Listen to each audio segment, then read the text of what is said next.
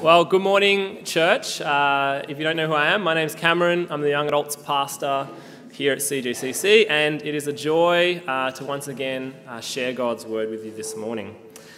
Now, if you're not aware, we're going to be taking a couple of weeks break from our series in Corinthians as we kind of celebrate this Easter period. And today, some of you know, is Palm Sunday.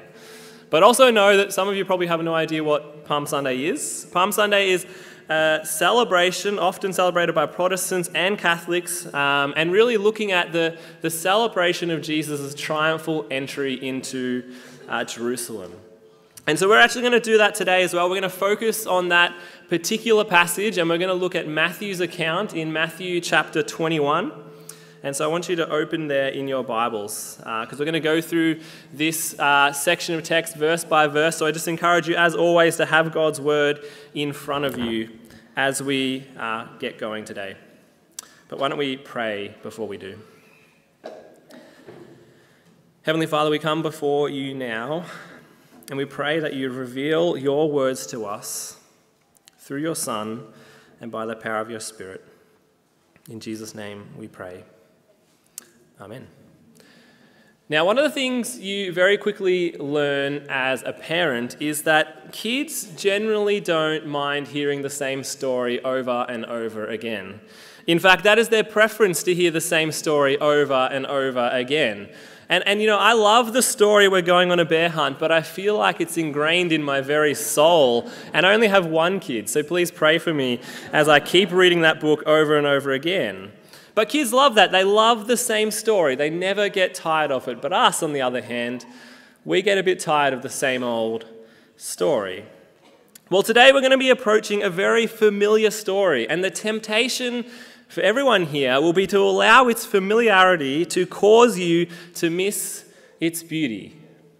To allow how familiar this passage is to cause you to forget that our hearts actually need the same truth over and over and over again. That our hearts quickly become dull and passionless about the truths that we believe. And so I encourage you this morning, even though this is a familiar passage, to be prepared to see the beauty of your Saviour, of our Saviour, all over again. Now, this story of Jesus' triumphal entry is in all four of the Gospels, and so it's clearly a very significant moment in Jesus' ministry.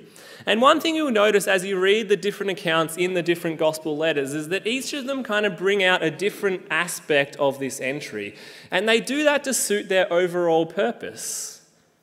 And so as we look at Matthew today, we're going to see that two of the big themes in Matthew has been fulfillment. He's all about showing that Jesus is the fulfillment of the Old Testament promises. But also another big theme of Matthew is the indictment on the current religious system led by the Pharisees. And so as we come to this text, we're going to see these elements come out. But what also we know is that Matthew is a letter predominantly written to a Jewish audience. And so there's a lot of history in the minds of the readers. And so why don't we begin reading? We're just going to read the first verse of Matthew 21. Chapter 21, verse 1 says this. Now, when they drew near to Jerusalem and came to Bethphage, to the Mount of Olives, then Jesus sent 2 disciples. Now, I want to pause there because I want to set up the scene of what's going on here. Because as I said, predominantly it was a Jewish audience, and so it's easy for us to skip out on some of the important details in what is being said here. So just a couple of things to notice. Firstly, notice that Jesus is heading towards Jerusalem. Now, if you know Matthew, you'll know that Jesus hasn't been to Jerusalem yet. In fact, even though Jesus has been outspoken against the religious leaders and the Pharisees, he hasn't actually confronted them full on. He hasn't gone to the heart of their worship. And so this entry into Jerusalem actually signals a shift in Jesus' ministry. In a sense, the gloves are now off.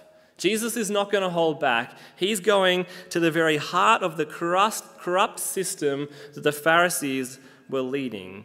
And we'll see that in a couple of chapters, right? In the famous Olivet Discourse, he's going to call the Pharisees whitewashed tombs. He's going to call them serpents. He's going to say that they won't enter the kingdom of heaven, and they're actually blocking other people from entering it too.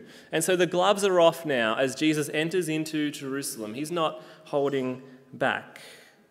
But the second thing to notice is Matthew's deliberate mention of the Mount of Olives. Now, this was a mountain east of Jerusalem, and it would have triggered something in the minds of his readers. It's not used a lot in the Old Testament. It's actually only used a couple of times. But I want us to look quickly at the way it's used, because I think Matthew wants them to connect the dots. So you see, Mount of Olives is only explicitly mentioned once in the Old Testament, and that's when David's son Absalom wrestles control of the kingdom off him, and we read this in 2 Samuel 15:30. David continued up the Mount of Olives, weeping as he went. His head was covered, and he was barefoot. All the people with him covered their heads too, and were weeping as they went.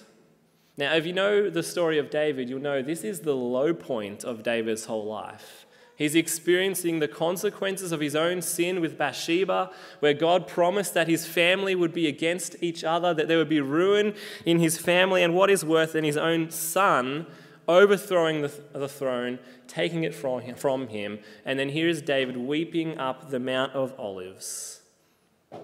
But it's also mentioned a second time in 1 Kings 11:7. Where we read this about Solomon, the son of David. On a hill east of Jerusalem, which was the Mount of Olives, Solomon built a high place for Chemosh, the detestable god of Moab, and for Molech, the detestable god of the Ammonites. And so again, not a very glorious picture of this mountain near Jerusalem. The son of David himself is building temples to these idols. He's setting it up to these detestable gods of Molech and Chemosh. And then finally, one other time it's mentioned in Ezekiel, we see that the glory of the Lord departs from Jerusalem just before the invasion from Babylon and settles on a mountain east of Jerusalem. And so all of these verses would have seen this Mount of Olives as associated with very negative parts of Israel's history. The king, the greatest king they had, David, weeping, suffering the consequences of his sin. The son of David, Solomon, building to these false gods on the Mount of Olives. And the glory of the Lord departing and settling there. So with this in mind, let's keep reading from verse 2. Saying to them, to his two disciples, "Go into the village in front of you, and immediately you'll find a donkey tied and a colt with her. Untie them and bring them to me. If anyone says anything to you, you shall say, 'The Lord needs them,' and he will send them at once." This took place to fulfill what was spoken by the prophet, saying, "Say to the daughter of Zion, behold, your king is coming to you, humble and mounted on a donkey, on a colt, the foal of a beast of burden." Okay, so this is where things get a little bit interesting in this passage. We see Jesus command his disciples to go into this village and to go and get some donkeys. And to tell the owner of these donkeys, the Lord has need of them and he'll bring them right back. Now, I don't know about you, I've always laughed at that bit. It just sounds funny if you imagine being the owner of those donkeys. Someone comes up to you and says, "Oh, we just need to borrow your donkeys, but the Lord needs them and I'm going to bring them back." I don't know if I would buy that, to be honest. But it raises the question, why the donkeys? And Matthew, in typical Matthew style, he wants to show that everything is linked to the fulfillment of the Old Testament promises. And so he quotes these verses from Zechariah 9:9. And I want us to turn there. So turn to Zechariah 9:9 because I think it helps us to see the weight of what's going on here by reading through this prophecy for ourselves. So I'll wait 5 minutes as you find Zechariah in your Bibles. Zechariah chapter 9, verse 9 says this. "Rejoice greatly, O daughter of Zion. Shout aloud, O daughter of Jerusalem. Behold, your king is coming to you. Righteous and having salvation is he, humble and mounted on a donkey, on a colt, the foal of a donkey." I will cut off the chariot from Ephraim, and the war horse from Jerusalem, and the battle bow shall be cut off, and he shall speak peace to the nations. His rule shall be from sea to sea, and from the river to the ends of the earth. And so this was one of the most famous prophecies in the minds of the Jewish readers. It was well known. But notice some interesting things about it. First of all, notice that this prophecy is all about the true king of Israel finally coming. It says that he is righteous and bringing salvation. And when you read that, and when Israel would have read that, when they were under attack constantly from the nations around them, they would have read that in the context of finally a king who's going to bring salvation, who's going to free us from the enemies around us, the enemies of the nations. But then the next line says that this king is coming humble on a donkey. In fact, the foal of a donkey. Now, it goes without saying that this is not a warrior image. This is not a war horse, but it's a donkey, an animal only ridden in times of peace. And so the imagery is interesting. And then in verse 10, it gets even more interesting because he says that this humble king on a donkey is going to cut off the chariot and the war horse. And so somehow this king on a donkey is going to achieve military might over the war horse, over the chariot. It kind of doesn't make sense. And then, I guess, to make it even more extreme, we see that actually this king on a donkey is going to achieve military might, and he's going to speak peace to the nations. Peace to the nations. He's not going to overthrow the nations. He's going to speak peace to the nations. And so all this interesting imagery is going on in this prophecy, and they would have had this firmly in their minds. And so jump back to Matthew 21. With that in mind, we're going to keep reading. Look at verse 6, as Israel's king is about to enter into Jerusalem. Verse 6 says this: "The disciples went and did as Jesus had directed them. They brought the donkey and the colt and put on them their cloaks, and he sat on them. Most of the crowd spread their cloaks on the road, and others cut branches from the trees and spread them on the road.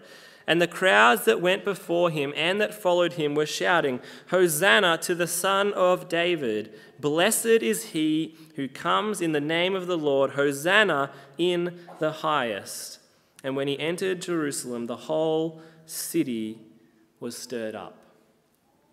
And so the disciples, they obey Jesus. They bring this donkey, and Jesus gets on the colt, the youngest one who's never been ridden before, and he rides into Jerusalem. And what's the response? Well, basically, everyone goes crazy, right? Initially, those following Jesus spread their cloaks and cut branches from the trees. This is where we get the imagery of Palm Sunday from. And they lay them before Jesus. And then when he finally enters into Jerusalem, the crowd erupts in verse 11. In fact, the ESV version says that they were stirred up. But it's actually not a very good translation, in my opinion. The word behind stirred is actually used for earthquakes and apocalyptic upheaval. And so I like the way the NET version says that the whole city was thrown into an uproar. I think this kind of captures what's going on here. The crowd is going crazy over Jesus entering into Jerusalem. And notice what they are shouting: "Hosanna to the Son of David! Blessed is he who comes in the name of the Lord! Hosanna in the highest!"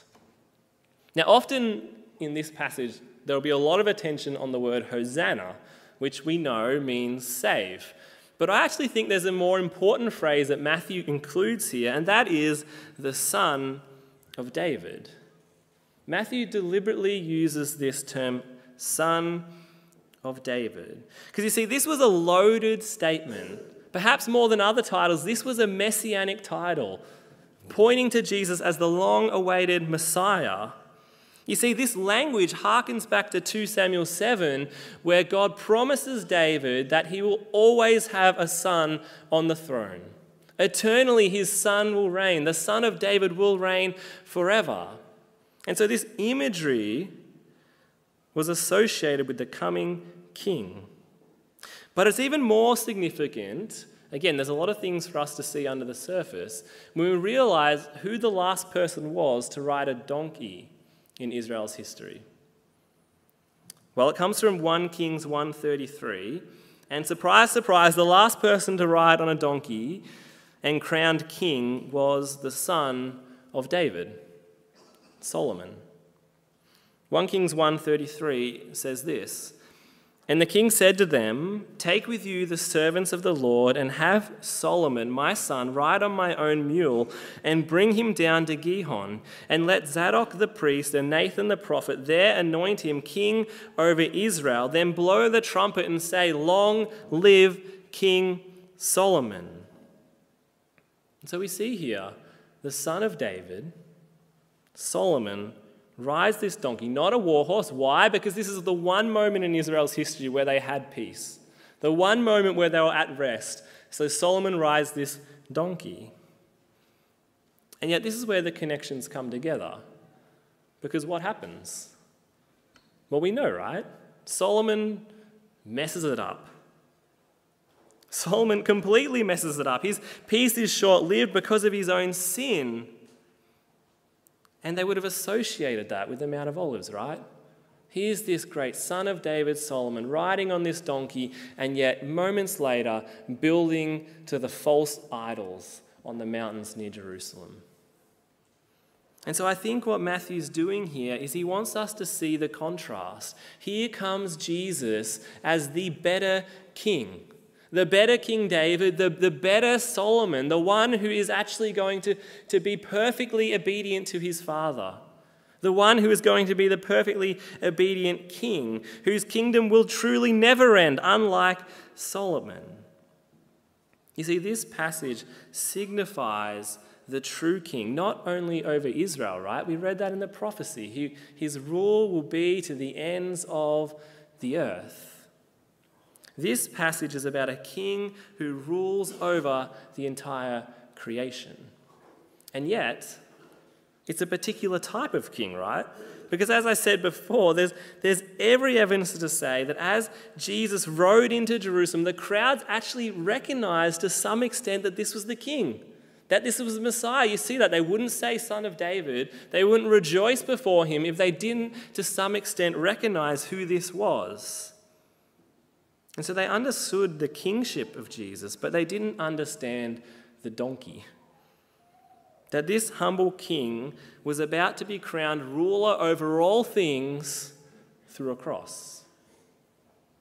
And we talked about this a couple of weeks ago, because despite all the prophecies, despite all the anticipation of Israel, they could not fathom a king who would be crowned through his death. They could not fathom a king who would not conquer by military might, but by a cross. In fact, a theologian by the name of Jeremy Treat has written about this, and he shows that Jesus' crucifixion and the lead up to it, it actually resembles a coronation ceremony. As Jesus puts on the crown of thorns and the purple robe, as he gets the title, the King of the Jews, it's showing that Jesus is actually receiving his kingship through a cross. This is how this humble king receives his kingship. And he will bring peace to the nations, not the peace that the people want, but peace from the true enemies of sin and death. This is the king, and this is our king. And so this is our first point. Jesus is the true king overall. And it took us a bit to get there, but there's a lot of beautiful imagery behind this. And we need to feel the weight of it. And so I think the only really application point I can ask at this point is this your king? Is Jesus the king of your life? Is Jesus still the king of your life? And to be honest, sometimes I think we can think about it when we say, do you believe in this king? And we can think, well, yes, of course, I believe that Jesus is king. And we think that that just means assenting to kind of an understanding of Jesus being king. But I think we miss something if we think of it like that. I think sometimes a more helpful way to think about it is this question: is your allegiance to this king? Is your allegiance to this king? Like, as believers, we have been transferred from one kingdom to another kingdom, from one king to another king, from the kingdom of darkness to the kingdom of light, from the kingdom of self to the kingdom of the King of all things. Are our whole lives ruled by this king? Like, is he the one who dictates your life? Because I think it's easy to say, yes, I believe this statement that Jesus is king, and yet our lives not to be in total submission to this king. True belief has this element of, I'm all in. My allegiance is to a new king and a new kingdom. And so is this your reality? Maybe you sit here this morning having never given your whole life to Jesus. Or maybe you sit here this morning and realize today that there's some aspects of your life that you're beginning to rule over yourself again. Because isn't that the nature of our hearts? That even though we acknowledge Jesus as King, our hearts quickly seek to reign over aspects of our life. And so what this morning, as you sit here, as you think about your life, what might you be trying to grasp the reign over again? To be king over, to take control over again? I don't know what that is for you or what comes to your mind, whether it's your job or kids or money or a pursuit of something else. It could be anything. But there's an opportunity this morning to ask yourself that question. What areas of your life are you seeking to control that you need to resubmit to the King of all kings? To submit to his loving reign joyfully because he is the rightful king. What is that for you this morning? All right, well, let's keep moving, because even though that's often all we hear, I think there's more in this passage to see, particularly as we look at what's going to happen next. And I think Matthew wants us to see the fullness of who this king is. So, and I promise the next 2 points won't take as long. Look at verse 10 and 11. We read this. And when he entered Jerusalem, the whole city was stirred up, saying, "Who is this?" And the crowd said, "This is the prophet Jesus from Nazareth of Galilee." Now, it's interesting to note with these two verses, only Matthew includes these verses in this triumphal entry. He's the only one who adds this little extra bit onto the end. And the question is, why? Why does he do it? And really, there's two possible answers to this question. The first one is that Matthew adds this in to show that even though the crowds were really excited about Jesus, they didn't fully understand who he was because they just call him the prophet. And the prophet could just mean any prophet. It doesn't necessarily mean a long-awaited prophet. But I don't think this is necessarily the right option because Matthew just kind of leaves this hanging here. He doesn't say any negative comments about it. He kind of just leaves it there. And the crowd had already recognized and used this messianic language of this king. And so I think a better option is the second option. That what Matthew is doing here, because one of his major themes is all about fulfillment, all about Jesus fulfilling Old Testament prophecy, I think Matthew places this here to show that not only is Jesus the true king, but also he is the true prophet.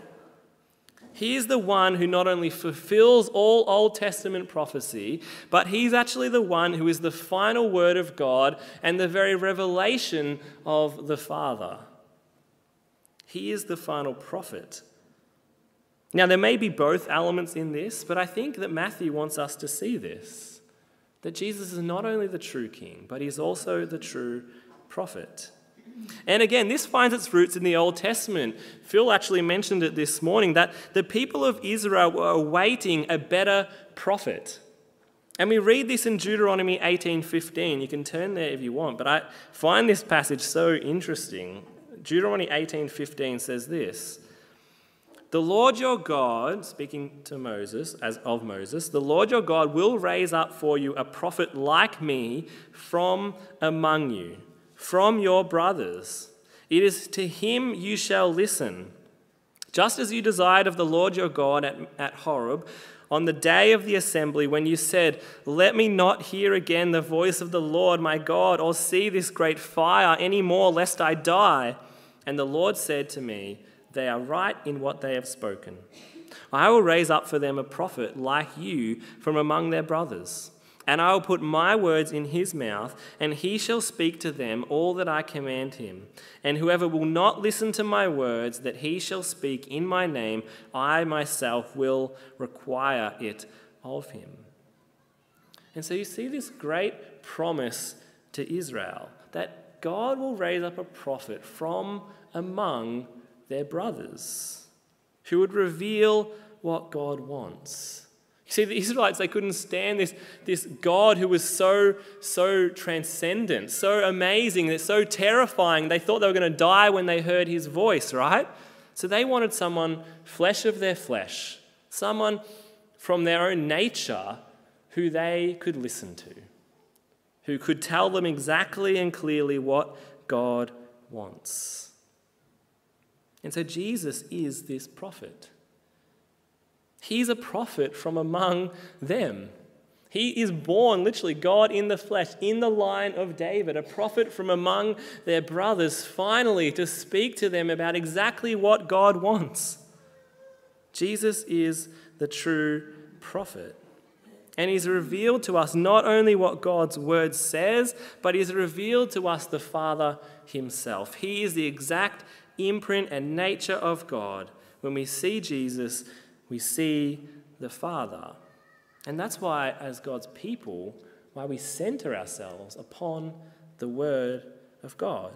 That we come to God's Word by the Spirit through the Son, that in these words we see what God has to say. That through these words we see Jesus as our true prophet and the one who reveals the Father to us. And so, if the first question was, is Jesus our true king? Then the second question needs to be, is Jesus our true prophet? Is the word that Christ has revealed to us, the word that he has brought to us, the center of our lives? The scripture that testifies to him as he reveals to his disciples on the road to Emmaus. Is this word central to our lives? Or maybe our hearts have become dull to the fact that Israel longed for a prophet who was like them, longed for a prophet who could reveal what God wanted, and we know that prophet in Christ, and he has revealed to us what God wants. Have our hearts become dull to the fact that we have the very words of Christ to us? Jesus is the true king, and Jesus is the true prophet. And I think Matthew wants us to see this, to see the beauty of this. But there's one other aspect that I want us to bring out this morning, and it's in the very next scene, and perhaps you already know where I'm going. But why don't we look at verse 12? We're going to read the next section of Matthew 21. Because what's the first thing that this King Jesus is going to do after he enters Jerusalem? Well, look at verse 12, and we'll read right through to the end of 17.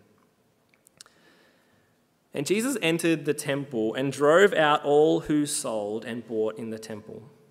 And he overturned the tables of the money changers and the seats of those who sold pigeons. He said to them, "It is written, my house shall be called a house of prayer, but you make it a den of robbers." And the blind and the lame came to him in the temple, and he healed them.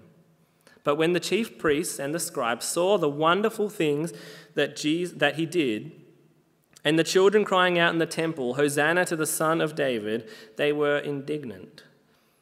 And they said to him, "Do you hear what these are saying?" And Jesus said to them, "Yes. Have you never read, out of the mouth of infants and nursing babies you have prepared praise?" And leaving them there, he went out of the city to Bethany and lodged there. Now, we don't have time to go into all the details of this passage, but I want to point out a couple of things. Again, notice that this is Jesus not holding back. This is the king, and the first thing he does is he goes straight into the temple, into the heart of the religious system led by the Pharisees, and he's going to march in there, and then what does he do? He's going to get angry. And I don't know, if we're honest, do we like this image of Jesus? He flips over tables. Other versions say that he made a whip and that he drove out those who were selling things. Jesus kind of loses the plot here, right? I don't know what we think about this imagery of Jesus, because sometimes I think we think he's just this gentle and passive guy, but here he is getting full on angry. But I think we forget something about who Jesus was, that Jesus is the perfect Son of God, the sinless Son of God, and he has spent his whole life around people who sin. His whole life has been spent around people who constantly sin against his Father, the very Father that he loves and worships, the very Father that he loves and submits to. And so it's not surprising. It's actually incredible that in the Gospels, Jesus only gets angry twice. 2 times, and yet he's surrounded by this sin all the time. And so I think we should pay attention to the places where he actually does get angry. And so the question is why? Why does Jesus react so strongly here when he hasn't gotten angry hardly at all throughout the Gospels? Well, I think there's 3 reasons why. The first we see in verse 13, his answer given to them. It is written, "My house shall be called a house of prayer, but you make it a den of robbers." And so the first reason is because this whole temple, the whole purpose of the temple had been lost. You see, the temple had been made about profiting from the people rather than about prayer and seeking God. And so what was happening was the sacrifices that they were selling had become about making money, about monetary gain. And this is repulsive to the one who is about to go and sacrifice himself for the sins of the people. The very people here, the religious leaders, the priests, the scribes, who were supposed to be helping people find God, were trying to profit off them and make it a burden. You see what Jesus means when he says that they're shutting the kingdom of God out from those who are seeking it. But secondly, all of this activity was happening and you might have heard this before, in the court of the Gentiles. This is actually where the nations were meant to come to see the God of Israel and worship him. And yet this is where all this stuff is happening. And it shows that Israel had a disregard for those who weren't Israelites. It shows that they'd forgotten that the original promise to Abraham was that they were meant to be a blessing to all nations. And yet they'd become a curse. They were shutting people out of the kingdom of God. And finally, we should see that Jesus getting so angry here in that he drives them out. I think we need to pause and think about what that means, that Jesus is driving out those who are selling sacrifices that they were meant to sacrifice to God. He's bringing here an indictment upon the whole sacrificial system and what it had become.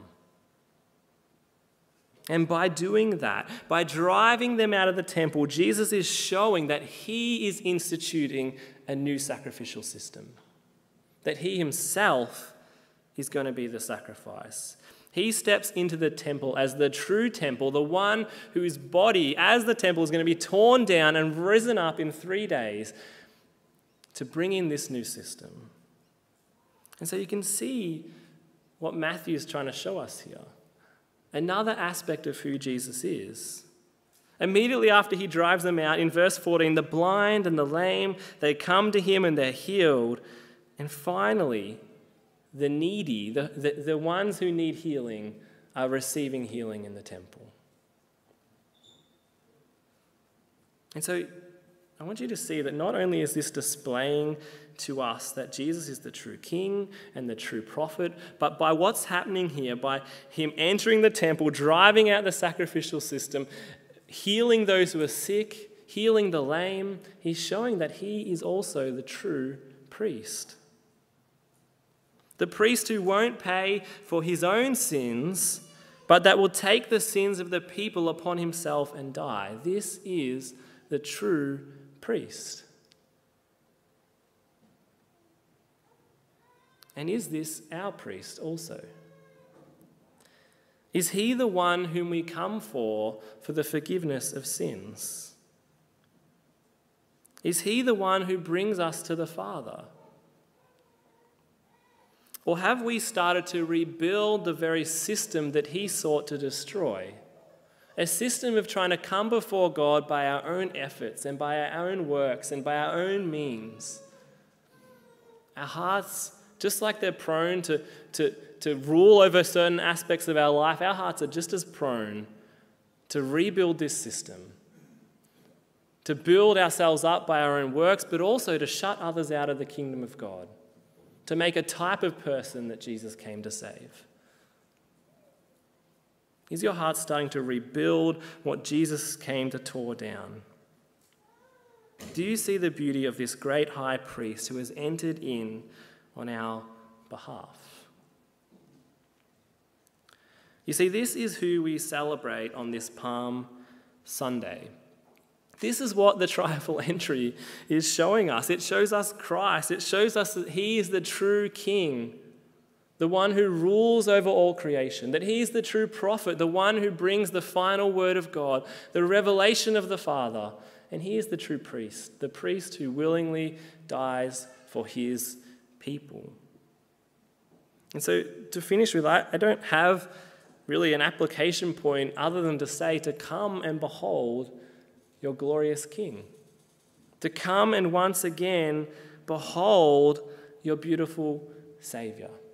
Because that's what we need most this morning.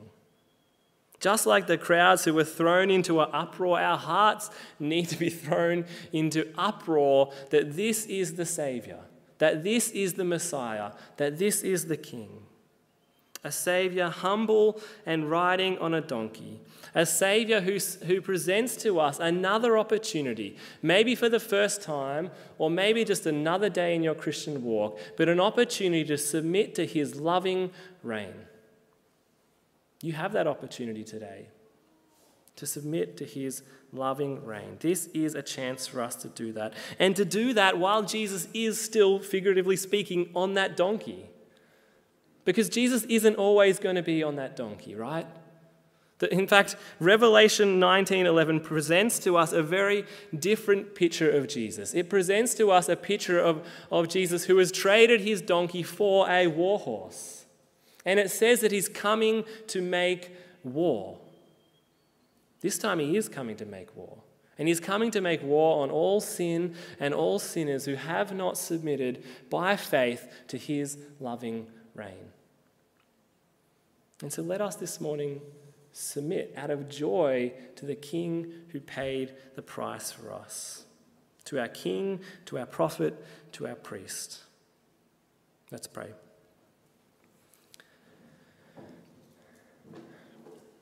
Lord, we thank you for Palm Sunday. We thank you for how this is an opportunity for us to look back on a very familiar passage and yet to realize that we need what is familiar, because our hearts very quickly become dull to the truth of who Christ is.